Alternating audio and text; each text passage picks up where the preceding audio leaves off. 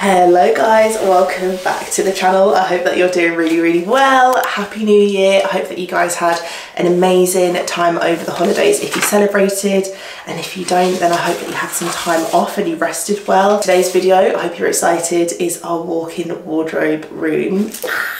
Finally, we finally have somewhere to put all of our clothes. A little bit of background, if you don't know, this actually used to be the guest bedroom. Did kind of feel like it was a bit of a wasted opportunity as a guest bedroom, but would have just been, you know, empty a lot of the time. So we have made the decision to swap the back bedroom, which used to be our wardrobe room and was probably half the size, to the guest bedroom and make this one our wardrobe room, which we have used every single day since we've got it in order. I'm going to try not to chat too much. You can skip to different chapters if you want to. I do get told a lot that I talk too much. I'm very sorry about that, but I'm a chatter. But I'm going to try and give you as much detail as possible because I also did find it quite difficult to figure out what to do when planning the dressing room. So first thing, planning. We have used the IKEA PAX wardrobes to build this wardrobe room. It's very popular, but the best tool that I found for this was actually measuring our space, going on the IKEA website, and they've actually got a PAX wardrobes planning tool. So it's like a web page, you put in all your measurements and you can drag and drop different sized wardrobes into the space and get a feel for how it will look. So we had the IKEA PAX planner design, which was great because it was kind of 3D, but then I also did go and do technical design on some paper, just paper and pen, really simple, and measured everything out. Did a scale ratio, which was 100 centimeters in real life equal 10 centimeters on the page, just so that we could figure all of our cuts and everything was going to work properly. They got delivered and we have used them alongside two of our old IKEA PAX wardrobes, which we've had for 5 years. I know people give IKEA a lot of slack for their quality, but I personally feel like if you treat them well, they can last. Now it's time to build. So for the build, we actually went with using a timber base instead of just using the floor, because we wanted to add the skirting along the bottom to make it fit in with the rest of the room and really give it that built-in look. We bought 700mm thick timber from B&Q. I will try to leave the exact one that I used down below, but you might need to alter it depending on what kind of skirting you've got or what kind of look you're going to go for. We actually brought our mitre saw to B&Q car park. Thank God it is cordless, thank you Works. And we cut all of our wood down to size in the car park, brought it home and installed it. You don't have to use a base either, you can just put them on the floor, but you do want to make sure your floor is level, and I will get to that point a little bit later on because we didn't, and it absolutely just set us back 10 paces. Also, to make it look a little bit more built in, we are adding 4cm strips of wood between each wardrobe rather than having them next to each other, and we're going to front that out with some MDF at the end.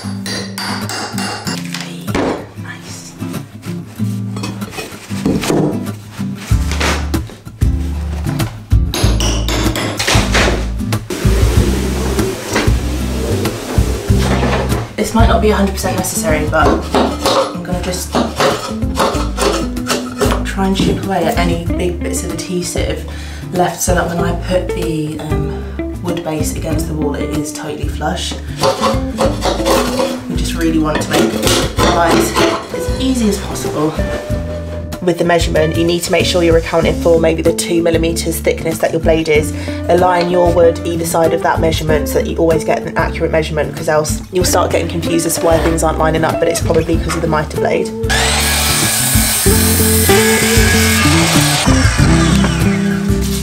Something we should have done before, but I've taken off the little bag that collects the wood shavings and I've put on our hoover, and I'm going to switch it on when I'm making cuts, and it actually takes up so much more of the shavings than just that little bag does, so it keeps the area a bit more tidy because things were getting a little bit messy just before. So you literally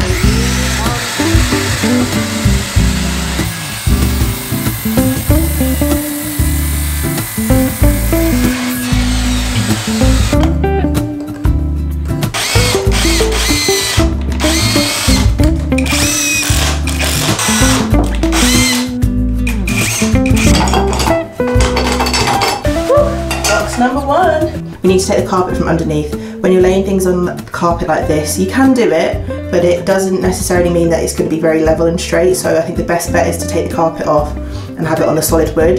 So this is nice that we've already taken the skirting board off the wall. Now we know exactly where we need to cut. So we're just going to mark that with a Stanley knife, peel back the carpet and cut it. I don't know what to hold on to really. So we need to put it like back, push it forward with our foot so it goes on, and then we can just slide it into place. Okay. No, it doesn't need much height actually. Yeah. Okay. Time. Push on yours. Yeah. Yeah. Yeah. I'm on. Yeah. Yeah. I'm on quite a lot. Yeah. You just push it till you feel the resistance. Yeah. Push from the bottom button to your knees. Stop. Stop. Next up for us was lighting. Oh my god, one of the best decisions we've ever made. We bought the Oversidan lighting. I'm really sorry if I'm not pronouncing that correctly. I was considering not even using lighting in the first place because I thought it looked really ridiculously confusing, but it's actually so simple. You need a plug, a driver, which you can add up to 9 lights in, and you can extend it if you need more. And then you need the lights, which are all fitting to different size wardrobes, 100, 75 and 50. But they're slightly smaller than the wardrobes themselves. I think it's like 96, 71 and 46 or something like that. We were so lucky to have a plug socket behind the wardrobes once we installed it. So we just plugged it in. We're gonna put everything on top of the wardrobes, but you can hide it behind the coving or box it off however you want to. You can also get a remote clicker for it if you want to not have doors on the front, but ours have got a motion sensor on. So they only turn on when the doors are open and they go off when the doors are closed. So simple to install. We also drilled a small little hole in the bottom left of each wardrobe just to tuck the wire through really easily, and I think we used an 8mm drill bit for that part. 1, 2, 3. We're cooking on gas, as they say. Yeah, 1, 2, 3. Wait. 1.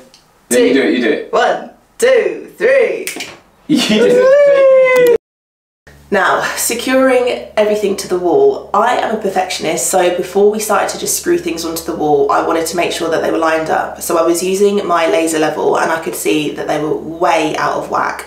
And when I would move the wardrobe to fit the line, it would have to be lifted off the ground like 1 or 2 centimeters, which was crazy. At that point, I felt really defeated because I knew my gut was telling me the floor is not level and you're gonna have to take this all off and level the base. As you may be able to tell, and you might be really confused, we've taken the wardrobes off because our floors were really unlevel. We were hoping that we were going to get all of the wardrobes screwed onto the wall. We had such a horrible time with trying to do that, and we couldn't figure out why. And then I thought to myself, I actually never measured the floor to make sure, like spirit leveled the floor to make sure that it was level. Turns out it's really not level. Let me show you. So standing back from here, I'm not sure if you can tell, but on the right hand side the wood pretty much touches the floor. On the left, we have now added these things called shims. The corner of that is well off the floor. I would say that's probably a good, like maybe nearly 2 centimeters off the floor. The other problem that we have is that we actually had to cut this wood into 3 sections. If we had long stretches of wood, this would have been even easier to work with, but we've had to shim all across the length of this, and we're just trying to figure out this little last section, and then we can finally prop the wardrobes back in place and get them screwed.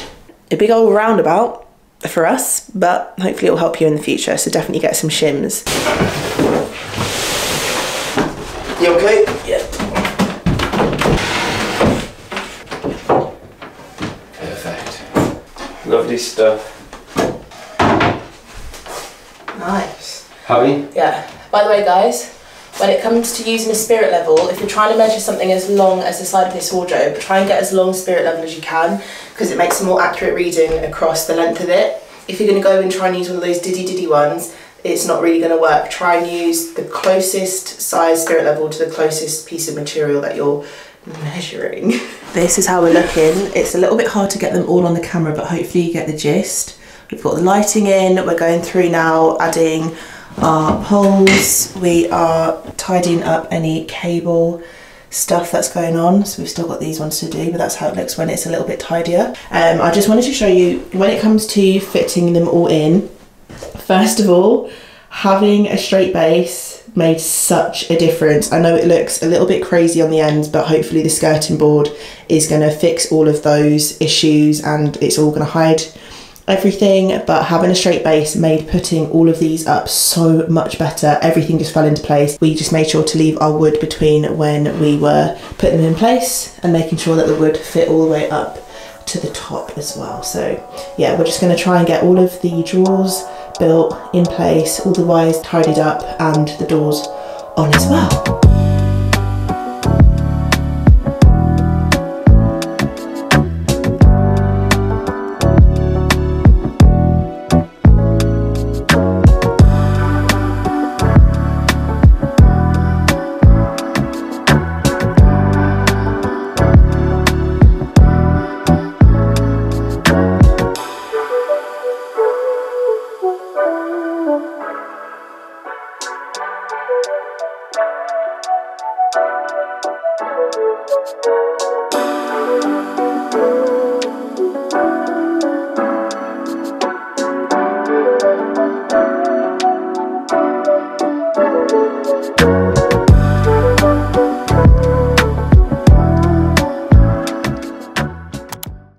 So then it was time to build the dressing island for some extra storage for my skincare and makeup. Built up all the drawers, and I've put all of my makeup and skincare and hair bits and just everything that didn't have a home.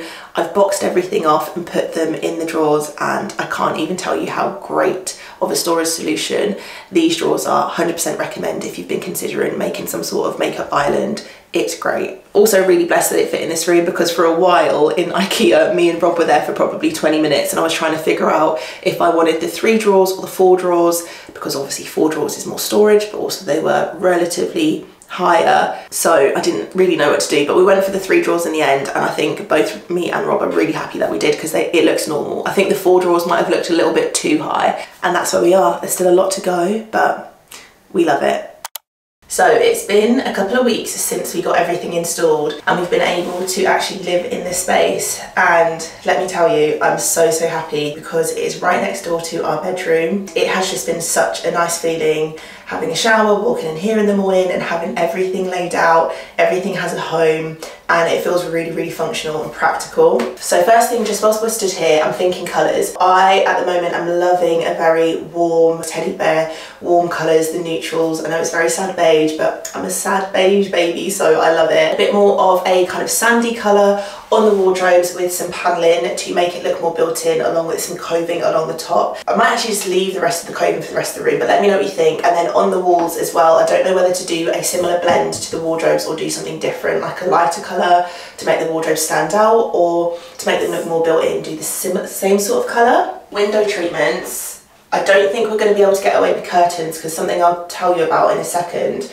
is what I'll be using the wall space for. So instead I'm thinking to do some really nice blinds. As you can see, we've got one of the IKEA PAX corner wardrobes. This has been such a great investment for us for hanging some longer items like our long coats, any long dresses I've got. There's also plenty of room at the bottom. It's a bit of a dead space, so I'm thinking to maybe get a shoe rack and build that in, or we could potentially buy some extra shelves from IKEA and get those screwed in. On this side we've got jumpers and perfumes and a couple of handbags on the bottom. Absolutely love the lights, by the way. If you're considering getting the lights, I 100% would.